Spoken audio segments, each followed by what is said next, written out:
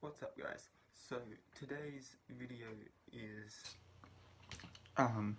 in kind of celebration, I guess, of the theatrical release for Guardians of the Galaxy Volume 2, which I'm stoked to go and see tomorrow with my dad and my friend, and maybe her family. I don't know. They've been camping, so I don't know if they'll want to come or not. But it's kind of a characters I'd like to see in the MCU. And this isn't like having their own movies or any official kind of thing. This is just people I'd like to see in the MCU, and yeah. So obviously, I'm going to start off first of all with I'd love to see, since Fox and Marvel kind of have little projects that they do together, like the Legion show, and I think there's one or two others. I'd love to see the Fantastic Four get brought into the MCU. The X-Men kind of is doing okay on their own. They have plans to try and readapt the Dark Phoenix storyline, which I'm a little bit apprehensive of, but I feel I could potentially do that really well. So the X-Men is kind of in its own world at the moment.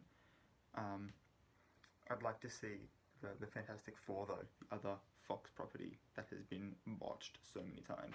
And I've said this before, I believe it's because the only villain they're giving them is Doctor Doom. So all we're seeing when we go to watch a Fantastic Four movie is the four heroes fight off against the same villain time and time again.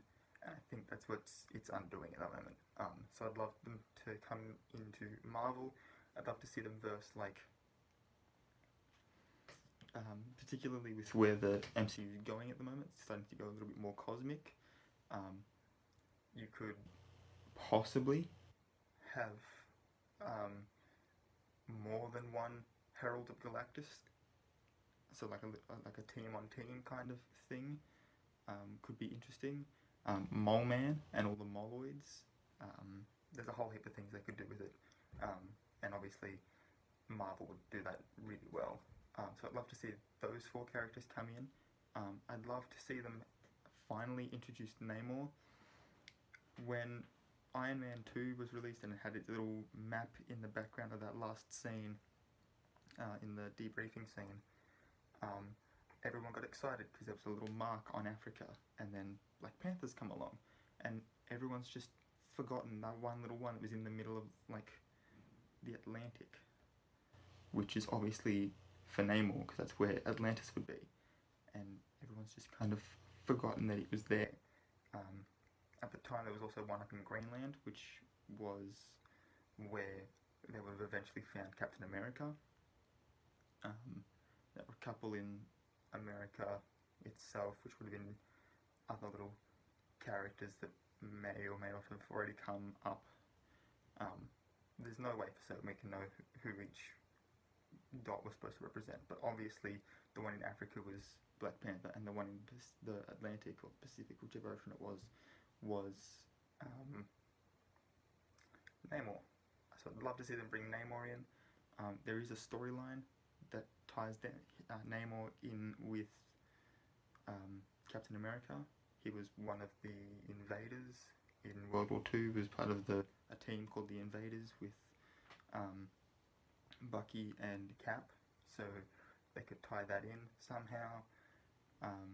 Because in the Captain America movie, they did tease the android version of Human Torch, which is the original one, which was also in that team. So the only person we're missing is Namor.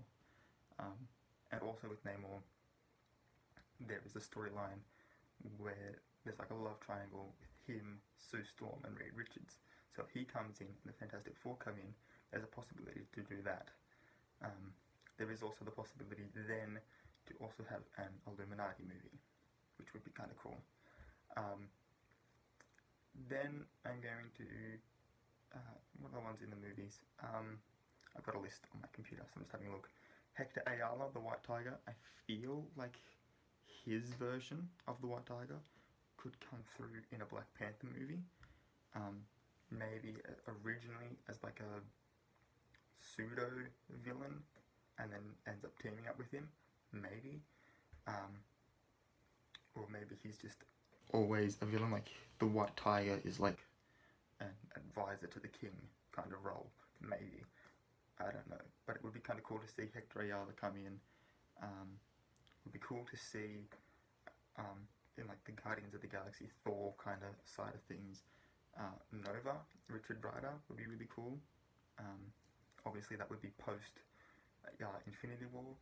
Thanos could destroy Xandar, thus giving Rick Rider the world mind and all the powers that come with that, which would be kind of cool. Phyla-Vell, Mar-Vell's daughter. I'm assuming Mar-Vell will be in the origin story for Carol Danvers, the Captain Marvel movie that we're going to get. I'm assuming he's going to be in that. So I'm just kind of holding out to see if that's going to happen. But I'd love to see Phyla-Vell because she's one of the Guardians characters in the comics with Star-Lord and that. The other member of that team is Adam Warlock, who has been teased and not yet put in a movie. If he's not in the Volume 2, he'll probably be in Volume 3, which will be kind of cool to see. Silver Surfer, obviously, as I mentioned before, Herald of Galactus would be kind of cool. And Vance Astrovik, which is the only, having read a thing the other day, the only Guardians character not yet put into a Guardians movie. So Vance Astrovik would be kind of cool. He does end up becoming a straight Avengers character as Vance Astro, aka Justice. So his kind of transition from being a cosmic character to being a Avengers character. He also has, he's this last page here. He also has Captain America's shield in this picture, so it would be kind of cool to see him kind of assume that role, maybe.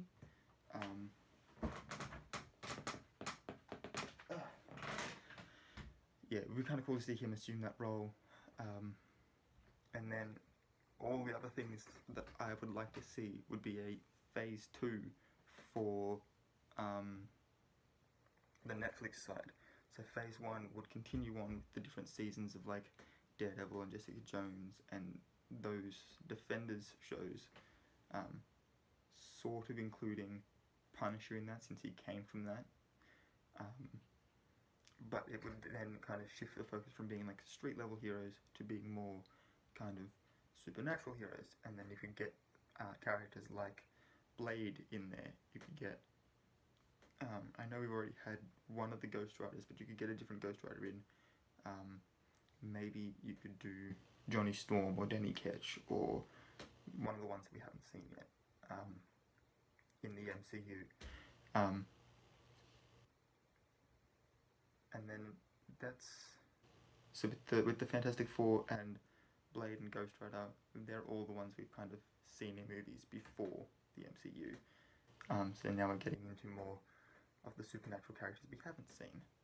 So like Jennifer Kale is a witch, would be kind of cool to see.